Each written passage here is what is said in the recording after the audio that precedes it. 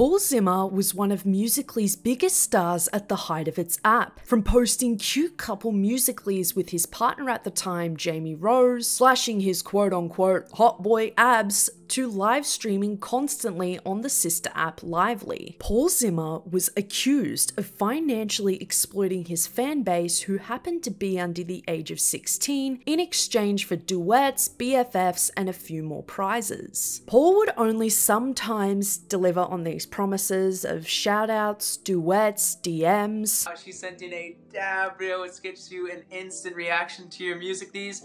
If you guys want to check her out, click right here on the top contributor. She is #1 right now. To your Musical.lys. Boop, boop.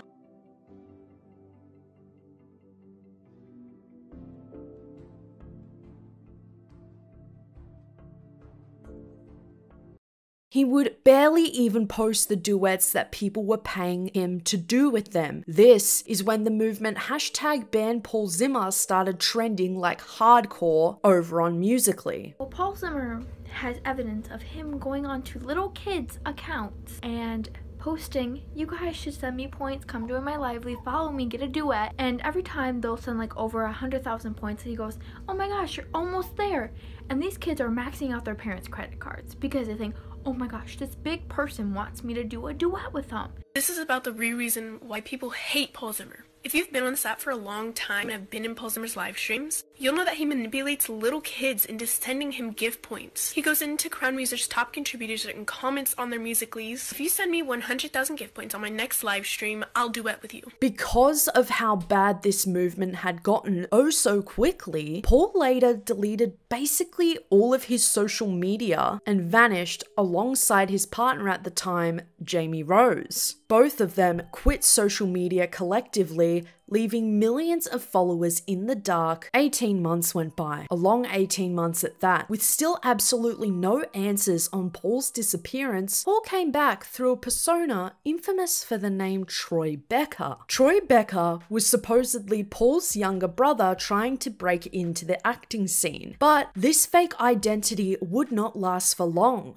Hey, what's up? My name is Troy Becker. I'm an actor. Paul Zimmer reached out to me and asked to record a video because he says he really looks like me, and he wanted to post it onto something called TikTok. So here you go, Paul Zimmer. Nice to meet you guys. Paul was in the process of having his name legally changed to Troy Becker. Paul even tried to tell his fans that he would be giving Troy access to his social medias and handing them over to him, because apparently Troy was a quote-unquote 16-year-old who is a younger, sexier version of himself. I mean, a bit odd to say that, even though he was literally talking about himself. In March of 2020, after a few-month hiatus from social media, from the backlash of pretending to be someone else, Troy had returned to social media and said that he is an actor at heart. We also found out some information like he is married to Jamie now, and they also have a child together. Okay, time to clear this mess up. Is Paul Zimmer Troy Becker?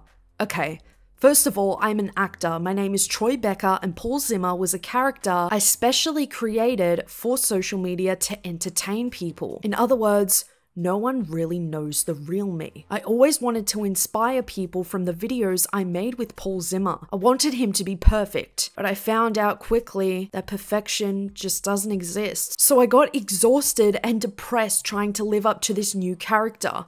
You know, I'm really not one to talk about drama, but with people making up rumors to why I disappeared, with this whole Paul Zimmer, Troy Becker thing, with people saying that I got banned, people saying that I scammed people, oh my god.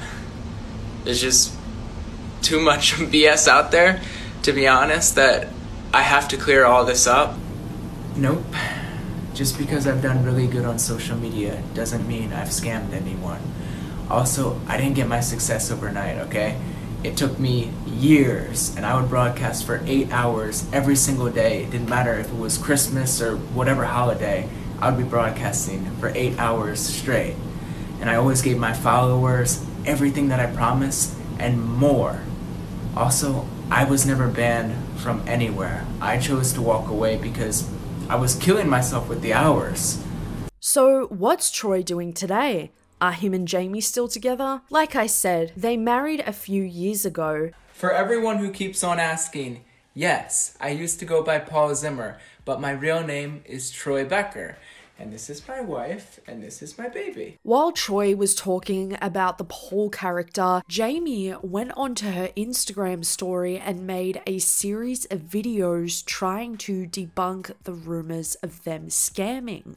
To make one thing clear to every single freaking person out there, okay, I am not a problematic person, but I will say, if you want to go ahead and keep accusing us of scamming people, pull up fucking proof. If you want to bring up our lively streams, pull them up because we did everything that we were supposed to freaking do. This is called defamation of character. Every single person who is accusing us of anything like this, even near this, can actually get sued for this. The sad part about this all, however, is the fact that Paul and Jamie, especially Jamie, was not being herself back when they were doing this kind of content together. This had caused Jamie to develop depression and PTSD, which she also says in this clip that she thought about taking her own life due to this entire situation. You guys do not know. I want to kill myself.